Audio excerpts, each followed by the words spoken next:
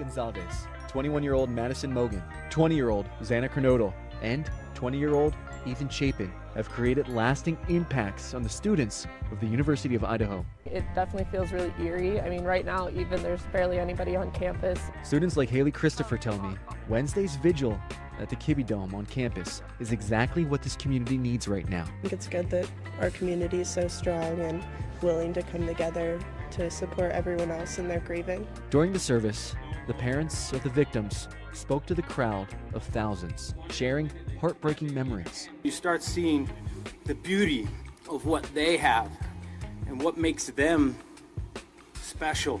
Such a happy, such a great kid, such a perfect little baby. As well as sharing priceless reminders for other families. To make sure that you spend as much time as possible with those people, because time is precious and it's something you can't get back.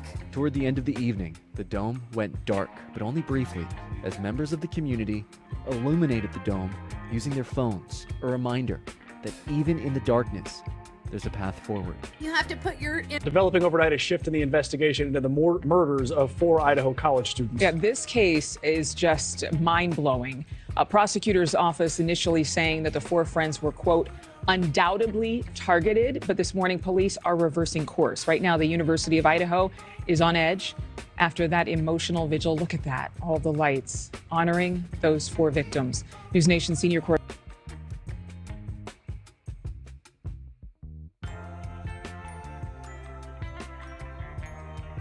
police. According to the statements, it reads, there has been conflicting information that has been released over the past 24 hours.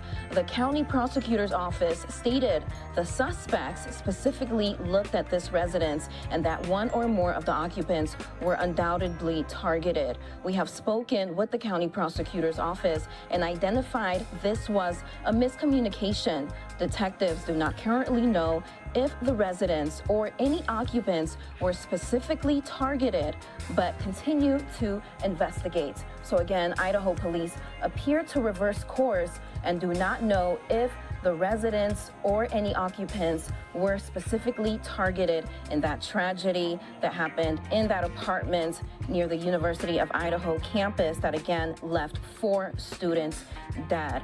And now with